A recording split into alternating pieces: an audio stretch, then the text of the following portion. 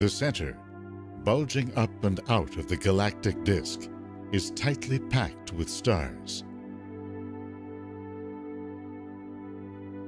Thick dust and blinding starlight have long obscured our view of the mysterious inner regions of the bulge.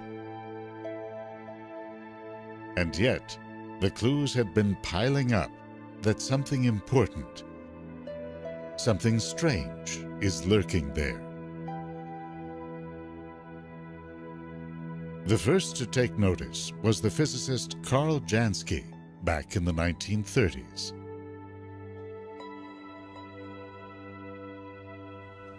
He had been asked by his employer, Bell Telephone Labs, to investigate sources of static that might interfere with what it saw as the killer app of its time: radio voice transmissions.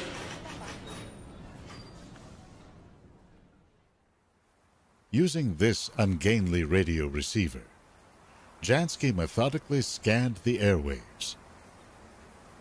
He traced most of the static to thunderstorms, nearby and far away. There was one signal he could not explain. It was a hiss of radio noise that sounded like steam. Jansky narrowed it to a region in the sky, the constellation of Sagittarius, in the direction of the center of the galaxy. Located within a larger pattern of radio emissions, Jansky's source would become known as Sagittarius A.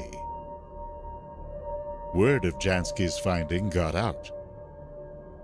He assured the public that it was not aliens seeking contact.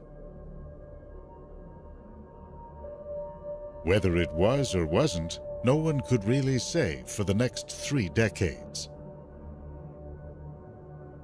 Then a young astronomer named Eric Becklin got interested in probing deeper into the galactic center. Sagittarius rises right about there. First comes Scorpio around midnight, and then Sagittarius and the very big Milky Way, and the very core of the Becklin is galaxy one of those rare right researchers whose curiosity and determination push our understanding to a whole new level. It was the 1960s, and astronomy, like society, was in a period of ferment. Astronomers were peering into ever more distant corners of the universe, looking for answers to a whole new set of questions. When Eric began his career, a class of extremely powerful radio beacons called quasars had just been discovered in distant space. What powerful objects were generating them? Did they come from the bright centers of galaxies, as some astronomers suspected? To look into the center of another galaxy, you have to pinpoint its precise location. Young Becklin first took aim at our luminous neighbor, Andromeda. In this recent ultraviolet image, you can see a dense glow in the middle. Becklin found the point where the light reaches peak intensity and marked it as the center. From our orientation in space, the Andromeda galaxy is in full view. But our galaxy is a different story. We live inside it. To pinpoint its center, Becklin had to find a way to see through all the dust and gas that obscure our line of sight. He went to a military contractor and obtained a device that reads infrared light. Its wavelengths are similar to the distances between particles in a dust cloud, which allow it to move right through the dust. Looking toward the galactic center, Becklin began measuring the brightness of infrared light as it rose to a peak, marking its exact location. Thus began Becklin's long quest to see what lies deep in the Milky Way's heart. Be a black hole here, because people at that time But thought, he well, wasn't this the is only center of the astronomer cluster, interested in the and, galactic center. Sagittarius star was over there. Sagittarius star can be a black hole. Now we know, of course. Reinhard Genzel But nevertheless, and this a is bit of team a puzzle based that at the there's so many Max of the blue Planck stars, and Institute that's for why Extraterrestrial Physics in Germany we have a began a fighting similar chance. campaign in 1990. More than a fighting chance.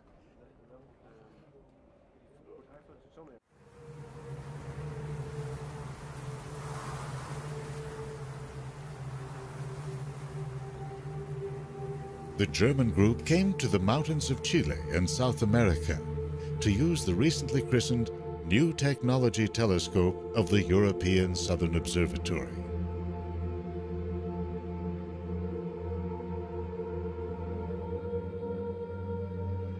A few years later, in 1993, high atop Hawaii's Mauna Kea volcano, Eric Becklin and colleagues, including Andrea Ghez, began using the giant new 10-meter Keck telescope. The American and German groups shared the same goal: to identify the source of radiation first observed by Carl Jansky. They found that most of the energy is coming from a region they called Sagittarius A star. This is our roadmap. And that's the center of our galaxy. That is too small and dim to actually see. That was not true of stars that are orbiting around it. Tracking the precise locations of these stars would take the sensitivity of Keck's wide aperture. You can ask, how well can we position stars in our field of view? And it's, we can position things to 2 centimeters in LA as viewed from New York. So you can basically tell somebody's waving like this with their finger in Los Angeles as viewed from New York. It's powerful enough to detect an object with the luminosity of a candle on the moon. Meanwhile, astronomers had focused the new Hubble Space Telescope on a different galaxy. A giant elliptical cloud made up of nearly 1 trillion stars 50 million light-years away, called M87. They tracked gas whipping around its center at speeds of almost 2 million kilometers per hour. That led them to calculate the mass of the gravitational source at M87's center at 4 billion times that of our Sun. This measurement, the first of its kind, pointed to the presence of a black hole of truly supermassive proportions. But that did not conclusively prove its identity. If a supermassive black hole lay at the center of our galaxy, the German and American teams each hoped that Earth's proximity would allow them to assemble conclusive evidence. And that's a real image. Their search was part of a larger effort to map the layout of our galaxy and find clues to its history. Astronomers were eager to train a new generation of space telescopes, the great observatories, on the galactic center. Using Hubble, astronomers documented vast arcs of gas heated up by ferocious winds from large stars. Capturing infrared light, the Spitzer Space Telescope picked up the swirling heat signatures of dense star concentrations.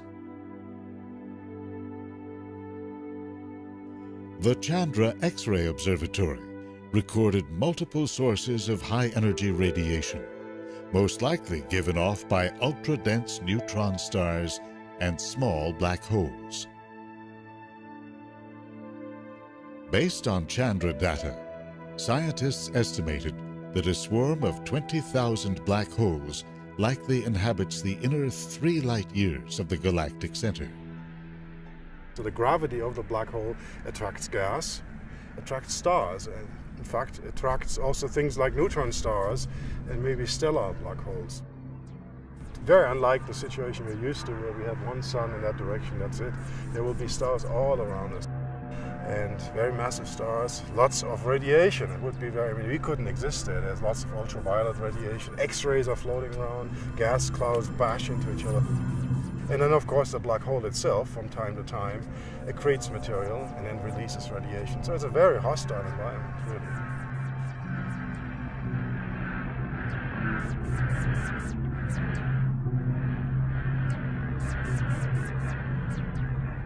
To conclusively prove there's a supermassive black hole in the center, the teams would have to prove that it's confined to a very small region, and that it has enough gravity to whip the stars orbiting it to high speeds. The light of these stars travels 26,000 light years to reach us, only to be blurred in the last few kilometers as it hits the Earth's atmosphere. 3 for 1. So both teams turn to new methods designed to sharpen the light. 16 is right in here, yeah. The idea was to snap thousands of pictures in a short time.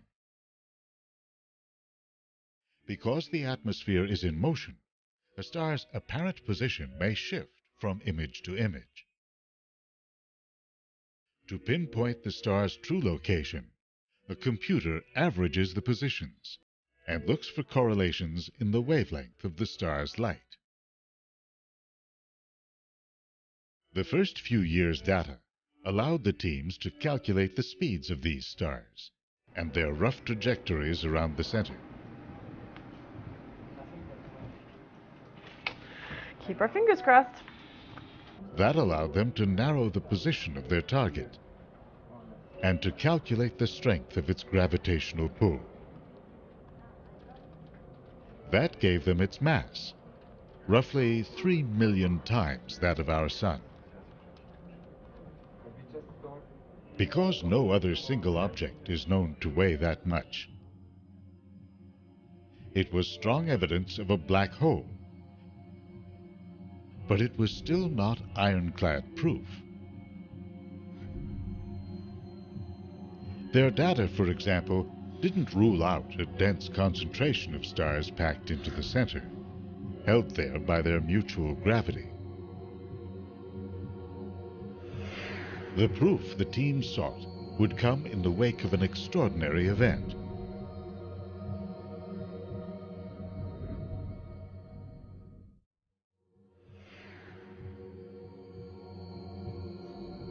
In the early years of the new century, large telescopes around the world began to install upgrades.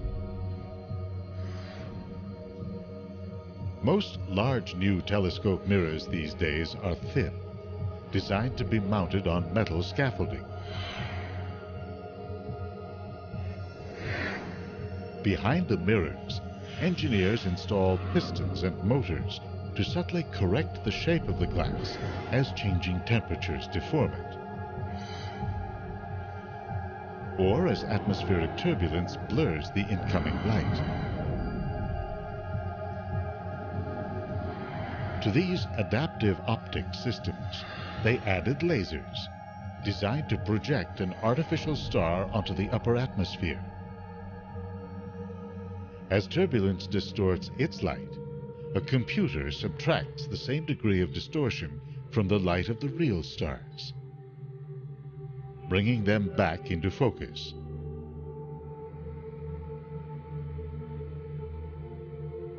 This is a Keck telescope image of the galactic center, without adaptive optics applied,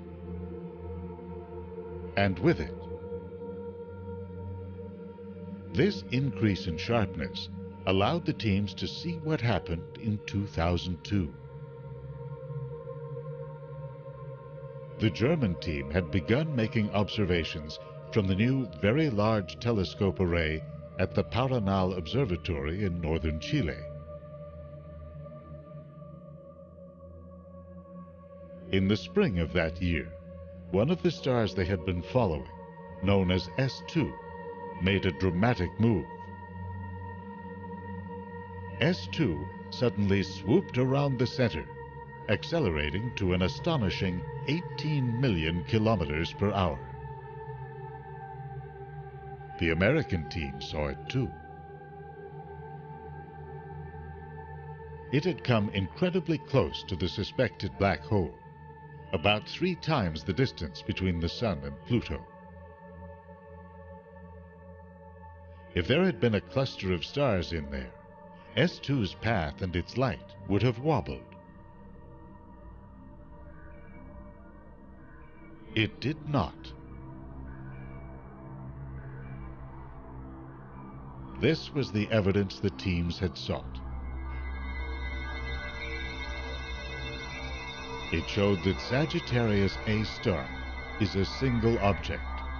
Without doubt, it could now be called a black hole.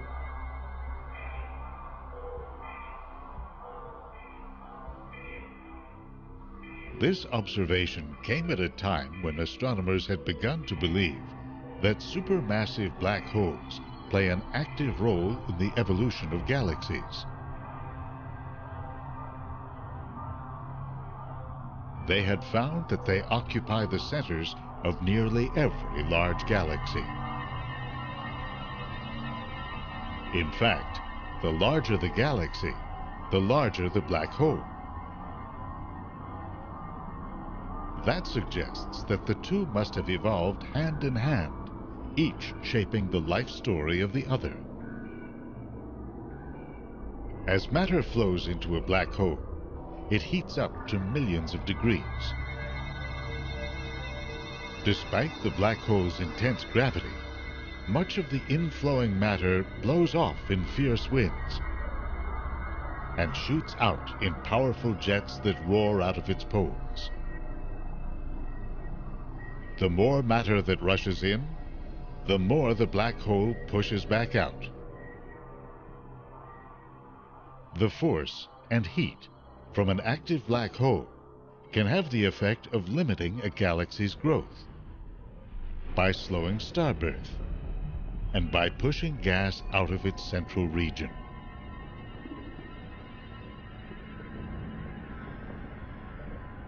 As a result, a strict relationship has developed between the size of the black hole and the size of the galactic bulge that surrounds it.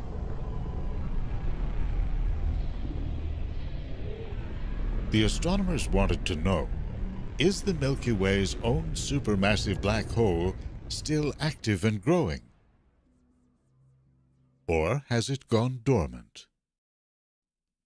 Just as the black hole at Sagittarius A star revealed its existence, it would show its true colors.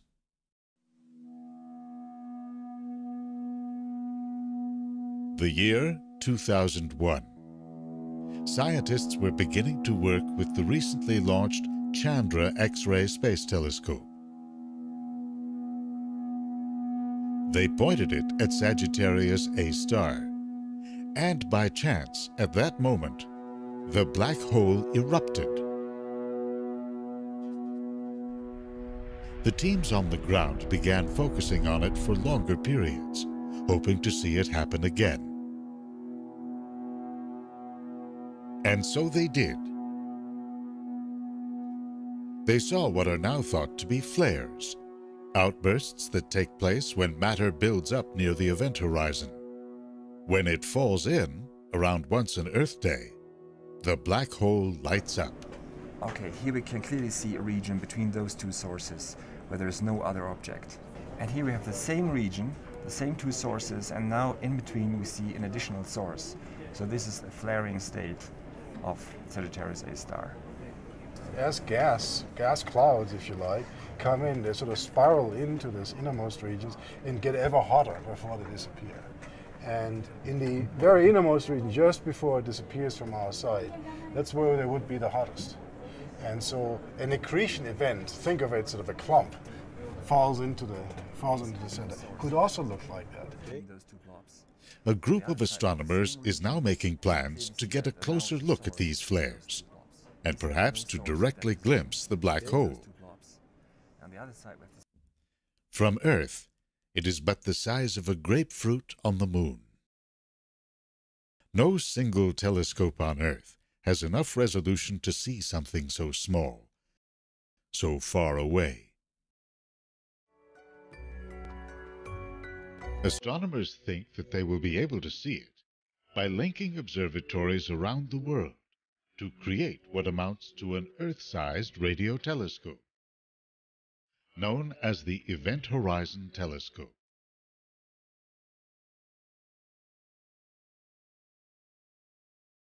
This simulation shows what they expect to see. A supermassive black hole in silhouette,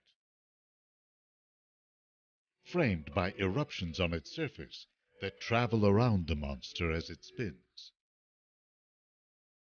The reason that this periodicity, the fact that things change repetitively in the same way over a certain time scale, is that the material's orbiting the black hole, and so this time scale corresponds to the time it takes to go completely around the black hole, and so that also tells you how close it is to the black hole. And the key here is that if the black hole's not rotating, there's no rotating, the shortest period that you should be able to detect is about 24 minutes. So if it is rotating and you think it is coming from the accretion disk, then that's telling you that the black hole's spinning, because material can get closer if it's spinning faster. Meanwhile, astronomers have mounted a major effort to map the turbulent environment of Sagittarius A star, to shed light on the monster's current state and how it might change.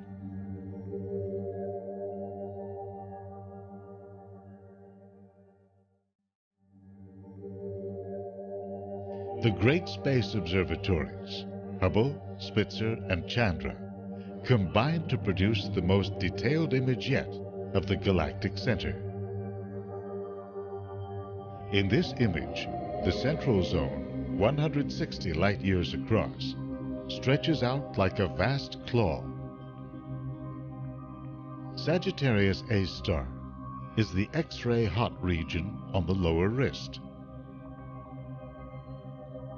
Out on the hand is a dense grouping of about 1,000 stars, called the Arches cluster. It formed just a few million years ago. Only its tight formation saves it from being torn apart by the intense tidal forces at the center. Below is the Quintuplet cluster, with the largest star documented in the Milky Way. The Pistol star weighs in at 150 times the mass of the Sun. Large stars like these generate fierce winds of plasma that fill the galactic center. They should provide a steady diet for the black hole and cause it to glow brightly. Monitoring X-ray emissions with Chandra telescope, astronomers found that these and other large stars are just a little too far away to feed the monster. As gas swirls in, a portion heats up and pushes outward. This outward wind is enough to block much of what's flowing in. So what would cause it to flare up?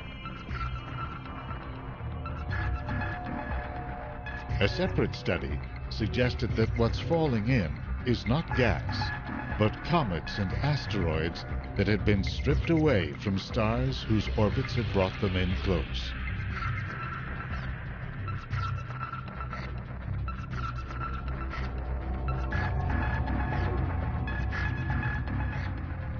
This is the center of the cluster, and Sagittarius star was over there. The black hole remains in a state of semi-retirement. But nevertheless, this is a bit of a puzzle that there's so many of the blue stars. Will it become active again?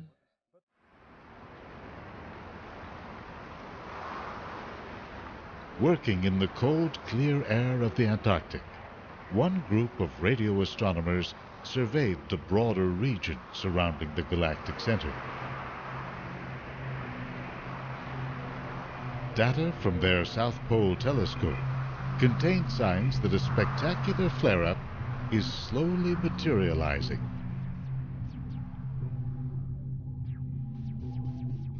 A huge ring of gas looms beyond the galactic center. When it accumulates some 300 million solar masses worth of matter, it will reach a tipping point. The cloud will begin to funnel into a second ring that orbits close to the center.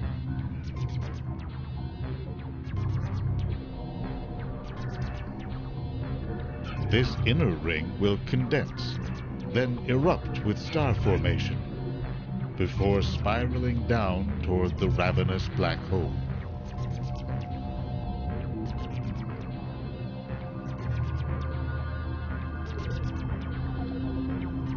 As the cloud falls into it, the black hole will erupt in a blaze of glory visible across much of the universe.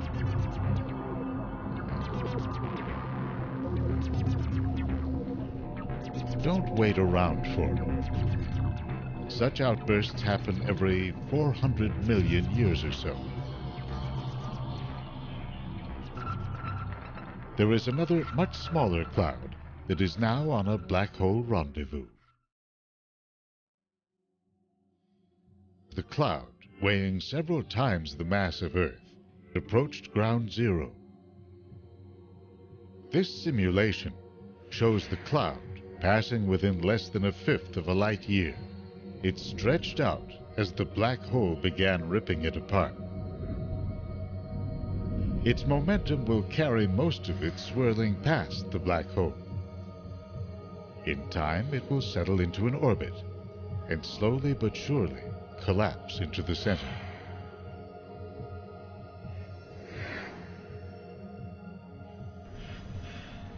Meanwhile, on a rocky outpost, 25,000 light years from the turmoil of the galactic center, astronomers continue to watch for surprises. They have found ways to track patterns of change shaping our universe over billions of years' time. And yet, it's often the small and sudden events that feed their sense of wonder. Since they started their work, these groups became the first to witness an object making a complete orbit around the center of the galaxy. The star S2 does it every 16 Earth years. Its dimmer cousin, S102, goes around every 11.5 years. No doubt, over the course of their next orbits, we'll answer many of the questions that swirl around their companion, the supermassive black hole. How did it form and shape the galaxy that surrounds it? Will it one day, from the dim heart of the Milky Way, become bright and powerful enough to light up the universe?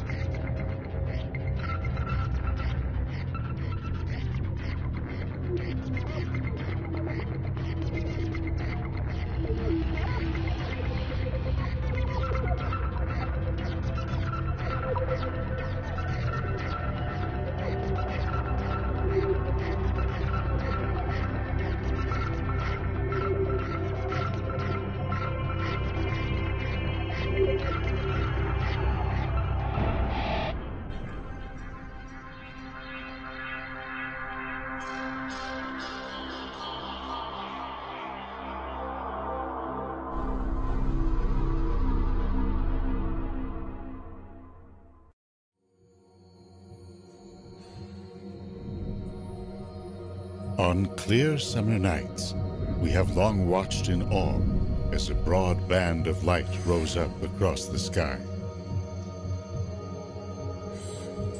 Now we know that behind this luminous veil of gas and stars, a restless universe is being shaped.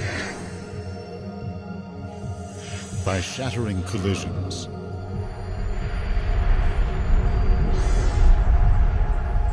Explosions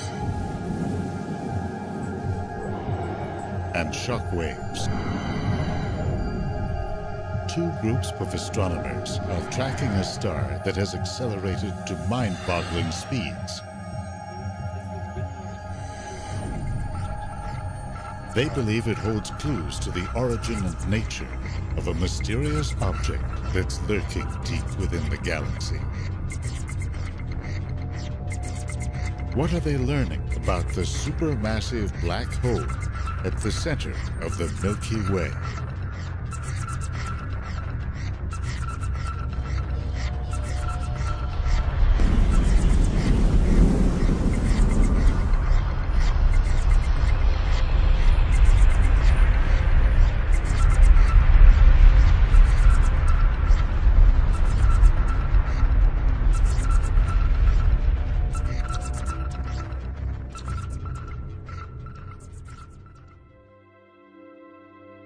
To observers in distant space, our Milky Way galaxy would look something like this.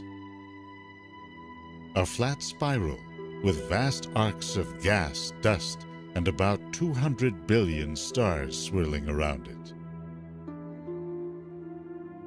The center, bulging up and out of the galactic disk, is tightly packed with stars.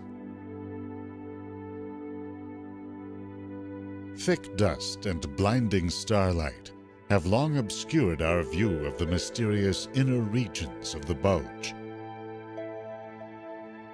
And yet, the clues had been piling up that something important, something strange, is lurking there. The first to take notice was the physicist Carl Jansky back in the 1930s.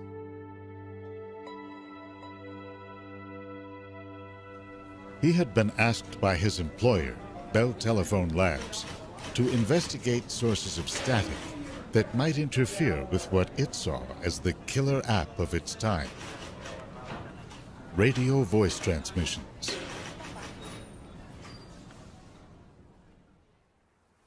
Using this ungainly radio receiver, Jansky methodically scanned the airwaves. He traced most of the static to thunderstorms, nearby and far away. There was one signal he could not explain. It was a hiss of radio noise that sounded like steam. Jansky narrowed it to a region in the sky, the constellation of Sagittarius, in the direction of the center of the galaxy. Located within a larger pattern of radio emissions, Jansky's source would become known as Sagittarius A. Word of Jansky's finding got out. He assured the public that it was not aliens seeking contact. Whether it was or wasn't, no one could really say for the next 3 decades. Then a young astronomer named Eric Becklin got interested in probing deeper into the galactic center.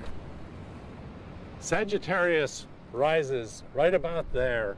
First comes Scorpio around midnight, and then Sagittarius and the very big Milky Way and the very core of the Becklin is galaxy one of those rare right researchers whose curiosity and determination push our understanding to a whole new level.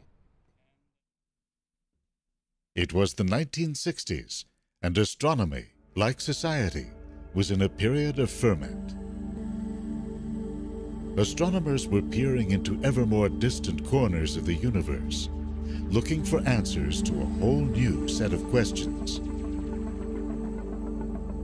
When Eric began his career, a class of extremely powerful radio beacons called quasars had just been discovered in distant space. What powerful objects were generating them? Did they come from the bright centers of galaxies, as some astronomers suspected? To look into the center of another galaxy, you have to pinpoint its precise location. Young Becklin first took aim at our luminous neighbor, Andromeda. In this recent ultraviolet image, you can see a dense glow in the middle. Becklin found the point where the light reaches peak intensity and marked it as the center. From our orientation in space, the Andromeda Galaxy is in full view. But our galaxy is a different story.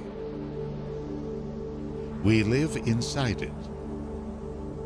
To pinpoint its center, Becklin had to find a way to see through all the dust and gas that obscure our line of sight. He went to a military contractor and obtained a device that reads infrared light. Its wavelengths are similar to the distances between particles in a dust cloud, which allow it to move right through the dust.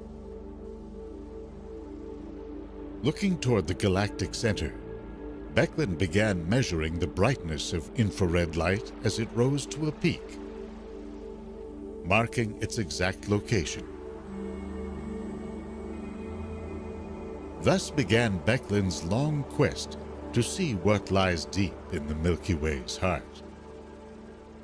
Be a black hole here.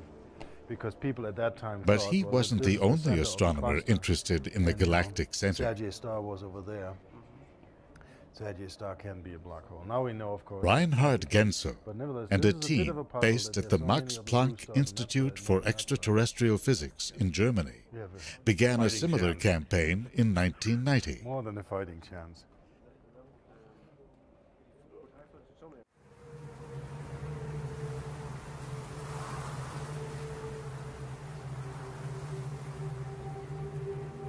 The German group came to the mountains of Chile and South America to use the recently christened New Technology Telescope of the European Southern Observatory.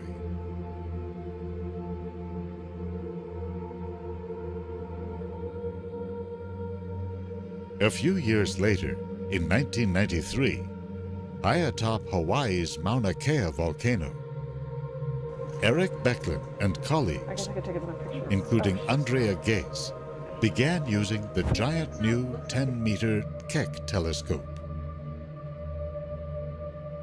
The American and German groups shared the same goal, to identify the source of radiation first observed by Carl Jansky. They found that most of the energy is coming from a region they called Sagittarius A star. This is our roadmap. And that's the center of our galaxy. That is too small and dim to actually see. That was not true of stars that are orbiting around it.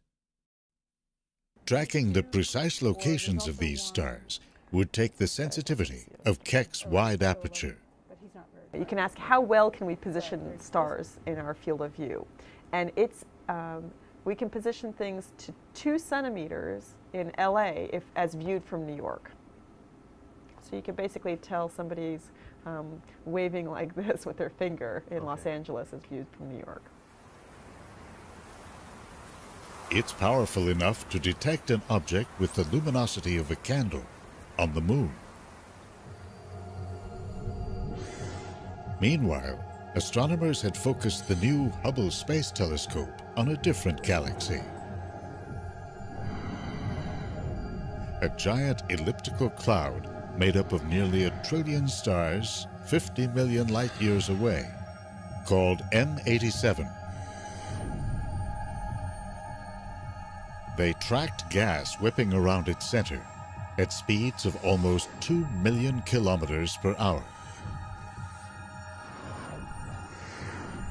That led them to calculate the mass of the gravitational source at M87's center at 4 billion times that of our Sun. This measurement, the first of its kind, pointed to the presence of a black hole of truly supermassive proportions. But that did not conclusively prove its identity.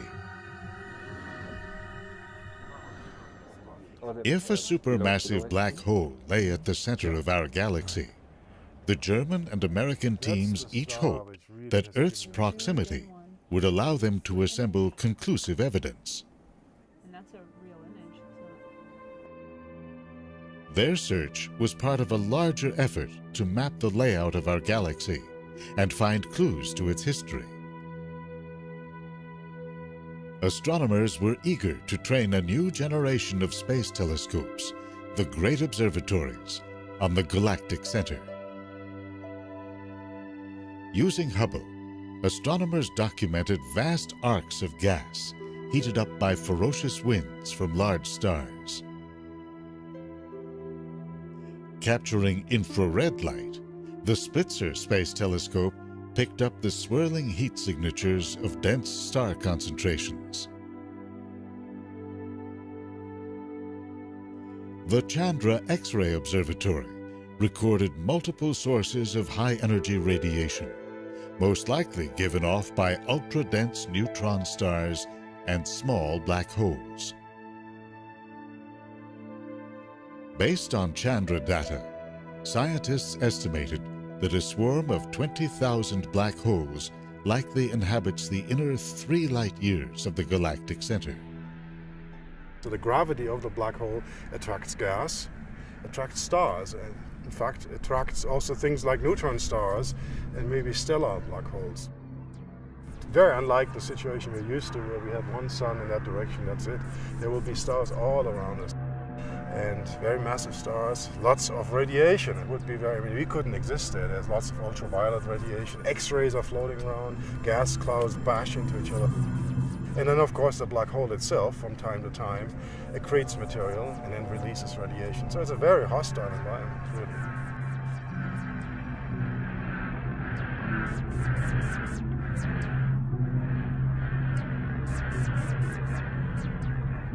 To conclusively prove there's a supermassive black hole in the center, the teams would have to prove that it's confined to a very small region and that it has enough gravity to whip the stars orbiting it to high speeds. The light of these stars travels 26,000 light-years to reach us, only to be blurred in the last few kilometers as it hits the Earth's atmosphere. 3 for 1. So both teams turned to new methods designed to sharpen the light. 16 is right in here, yeah. The idea was to snap thousands of pictures in a short time. Because the atmosphere is in motion, a star's apparent position may shift from image to image. To pinpoint the star's true location, a computer averages the positions and looks for correlations in the wavelength of the star's light. The first few years' data allowed the teams to calculate the speeds of these stars and their rough trajectories around the center. Keep our fingers crossed. That allowed them to narrow the position of their target and to calculate the strength of its gravitational pull. That gave them its mass, roughly 3 million times that of our Sun.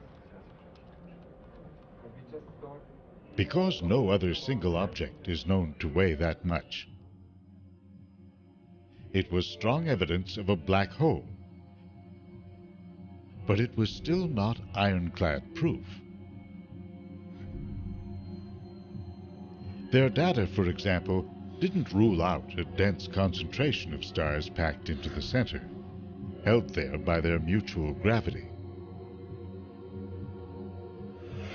The proof the team sought would come in the wake of an extraordinary event.